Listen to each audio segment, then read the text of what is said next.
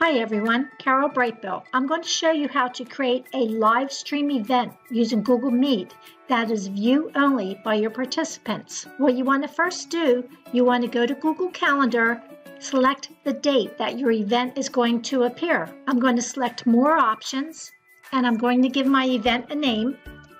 And now I want to add Google Meet conferencing. From here, you want to select the drop-down arrow and come and select Add Live Stream. Let me save the event. Once the event is saved, you want to select that event again. And now you want to go to the three dots and you want to select Create View Only Event. I'm going to change the name and I'm going to select Save. Now when you look at your Google Calendar, you have two separate events there.